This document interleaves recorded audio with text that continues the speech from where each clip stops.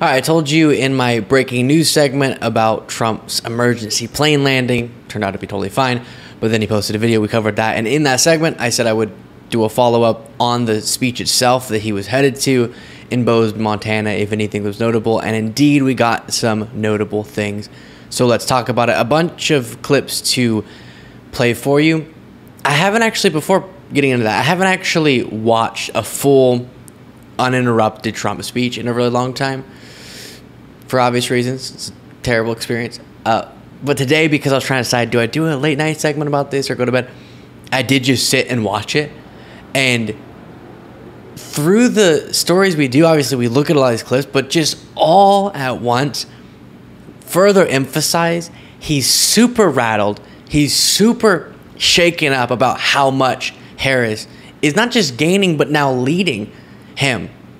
In the polls, at least. The surge, the momentum, the excitement around her campaign is terrifying Trump. So that was noticeable, how frazzled he was about this. And I think one of the ways that came through was he was extra glitchy. Again, in watching the whole thing, I couldn't even find all the clips that I'd watched throughout it live, but then went back to watch particular clips. And we'll look at a few examples of what I'm talking about, but just the whole speech, his mouth kept not following his brain's directives. And again, this part of the conversation is being further discussed, as it should be, given that now he is the oldest presidential nominee in the history of the United States, and Kamala Harris is far more mentally fit for the job. But here's an example. Look at the way his face sort of reacts to this glitch.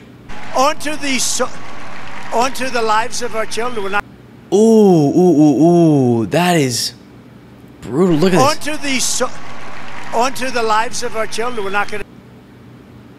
That's actually really concerning. That's a serious. The way his face. Onto the lives of our children. Ooh. Yeah. That reminded me of this one, by the way. We are a nation that just recently heard that Saudi Arabia and Russia will repeat. Just sort of the face contorting, really showing the magnitude of those glitches. Then you have less severe ones, but noticeable like this. Deportation. He didn't want the person deportated. Deportated, always a little twitch there when those happen. You just have other examples like this one. Again, trying to give you a sense of, if you would have watched the full thing, what was going on. I did do a lot of driving. I'd go to one. We went to some friend's house, a really good friend's house with you. Yep. All right. And let's see. Do we have more, I guess, here as well? The most. And she wants it to be on ABC because ABC with George Stoppadopoulos. Have you ever heard of him? And that's not even the nickname that he normally calls him. So discombobulated there and saying ABFE. Here saying border incorrectly. And last month, a Venezuelan illegal alien criminal let in by our so-called border czar, the border. Right. Border czar. So that first one really actually is concerning to me. These are more lighthearted. Ended the NAFTA disaster, concealed, and think of that. We got out of TPP. Do you know what TPP? That's if you ended the. It's really, again, the mouth is not operating as requested from the brain. So those are a few examples of that. Just the whole speech super glitchy. I think a part of that is whenever he's stressed, panicked. We saw at the press conference, he can either go into two extremes. One is real bummed out. And at the press conference, he was really pouty and bummed out. The other is he sort of goes manic mode, and he's way more energetic. But when he's more energetic, talking more quickly, the brain deterioration that we've been observing can come out more noticeably, maybe. Because he's going so quickly and stumbling over his words and sort of having a tough time communicating effectively. But he was definitely more amped up, and like I said, that came through in a rattled way to me. Then you have this sentence that a lot of people online were already commenting on. Just what is he trying to say here? See, these are fierce people. These are fierce people. They don't even know who the head of our country is. Who do we have? Are we dealing with Biden? Biden probably should get out, but she should get out also. I think they should both get out. I'll tell you what. Do we have a volunteer? Yes, I will volunteer. Okay. We have to straighten out. We have to straighten out our country. They're not going to. I think, let's see, Biden probably should get out, but she should get out. I think they both should get out. I'll tell you what, do we have a volunteer? Yes, I'll volunteer. Okay. I honestly think, even though he doesn't have a handle of the English language, it seems enough to just communicate this in a normal way. I think what he's trying to say is Xi Jinping, Kim Jong-un, Vladimir Putin, all of his best friends, they don't even know who's in charge.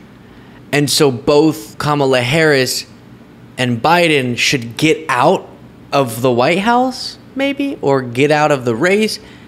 And then he skips a thought. Does anyone want to volunteer to be the person who's running the country, coordinating with those other world leaders? And he says he'll volunteer. But that's deciphering and stretching apart what is just him jumping around. Frazzled. I go back to that term. And this was interesting to show how unfortunate it is in his mind that Biden dropped out of the race because of how strong the Harris campaign now is. He just spent time reflecting on that and talking about sort of insults against Biden. And I saw people responding saying, dude, let it go. He's out. He's not in the race anymore, buddy. We're going to get Joe Biden out of the White House. What's he doing now? Greg, what's he doing?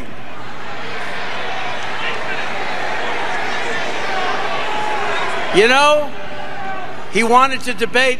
If we didn't have a debate, he'd still be there. Can you imagine if we didn't have a debate? Why the hell did I debate him? Yeah. Wait, this beginning part I want to... We're going to get Joe Biden out of the White House. What's he... We're going to get Joe Biden out of the White House? You're not running against Joe Biden anymore. He knows that, right? No, he definitely went after Harris a lot. So he knows that, but he knows that whoever wins in this election, Biden will be leaving the White House because Harris would be taking over, or Trump, God forbid.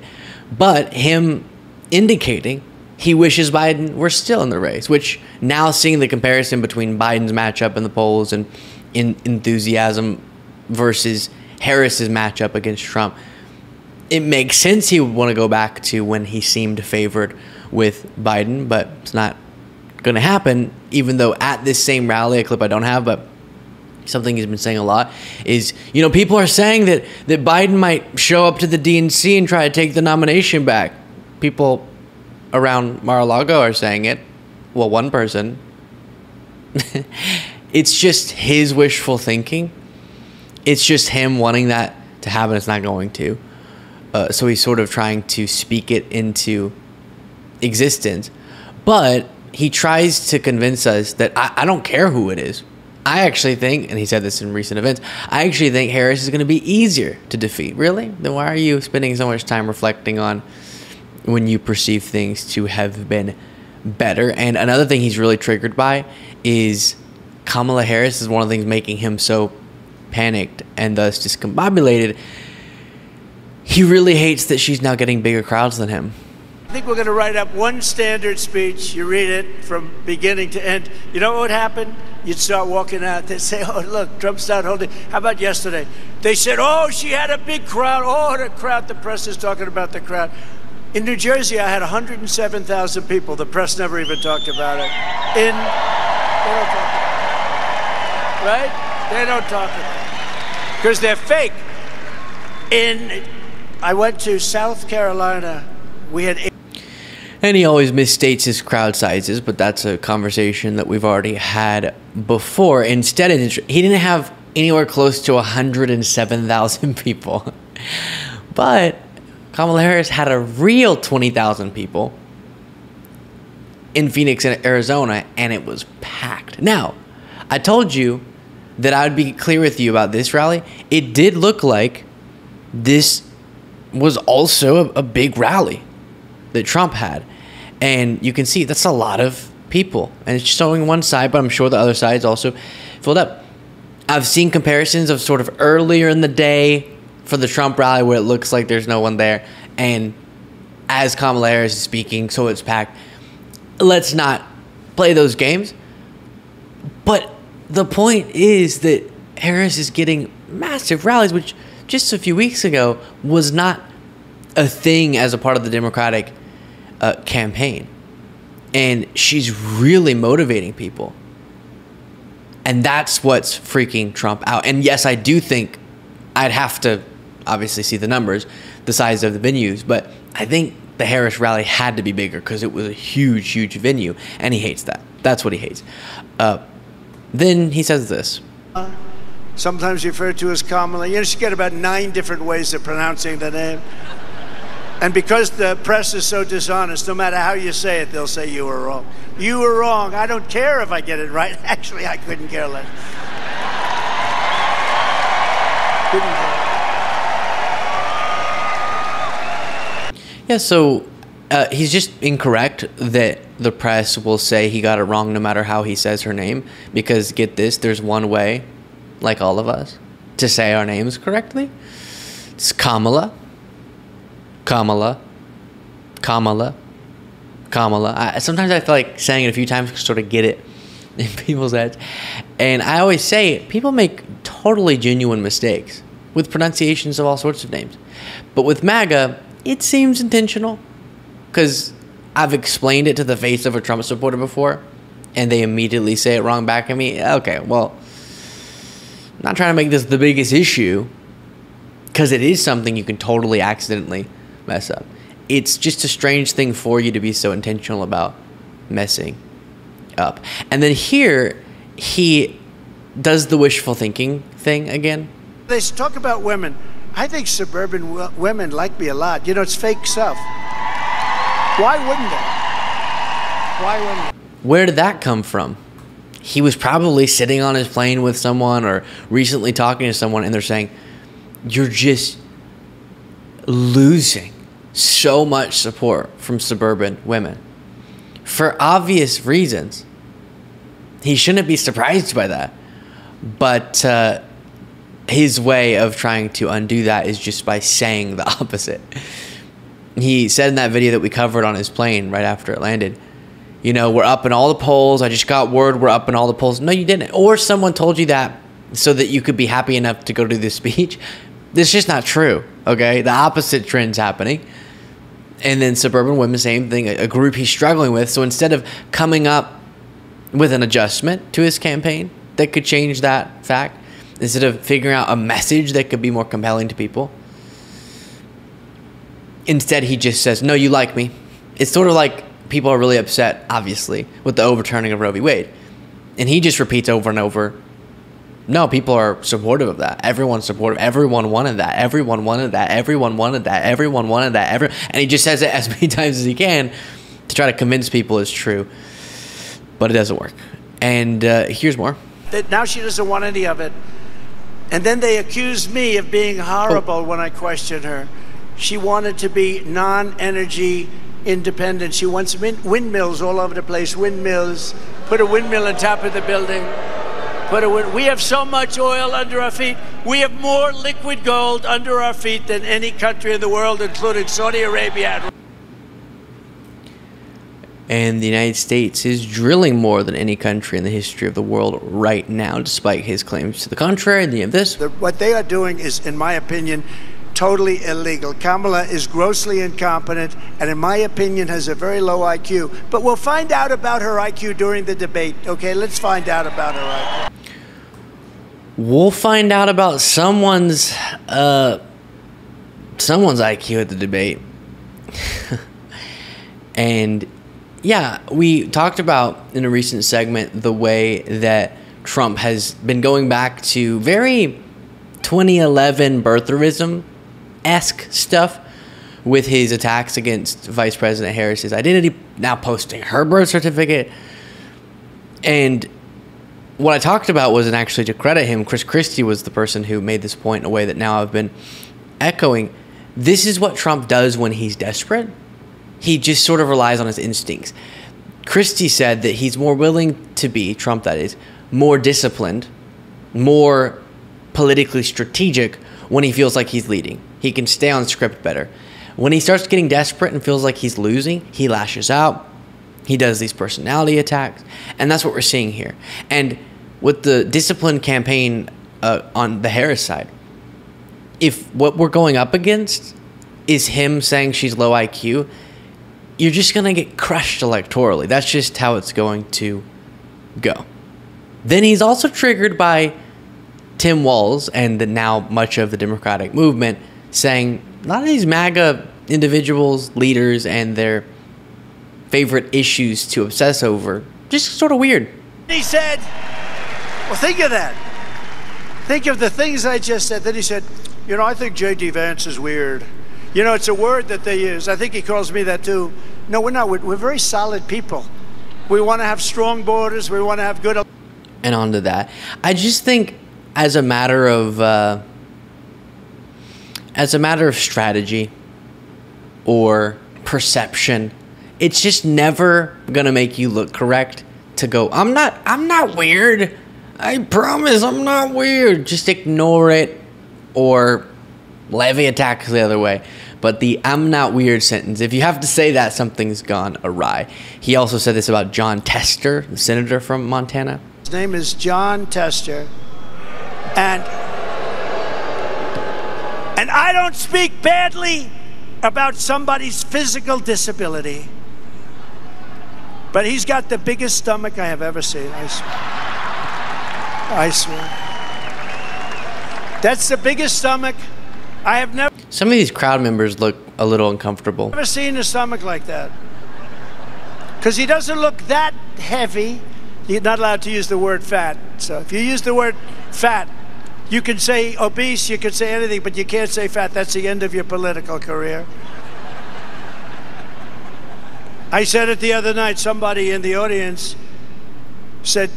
By the way, the second he said fat, as I was watching this, I said he's going to bring up the Chris Christie story that he tells over and over. Every time the word fat comes up, he tells the same story. Career.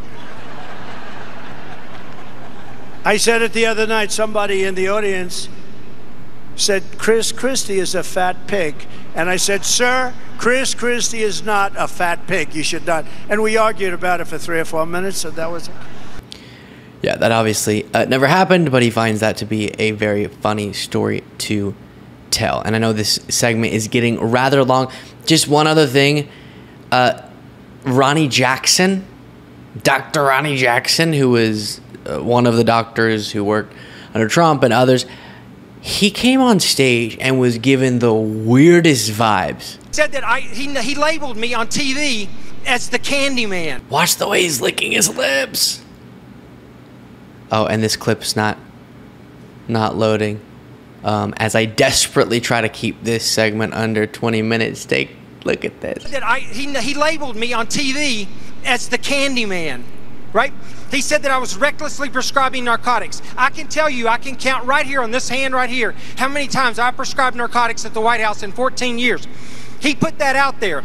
He said that I got drunk and wrecked a government vehicle. Any two-bit investigator can figure out whether or not that happened. He knew it didn't happen.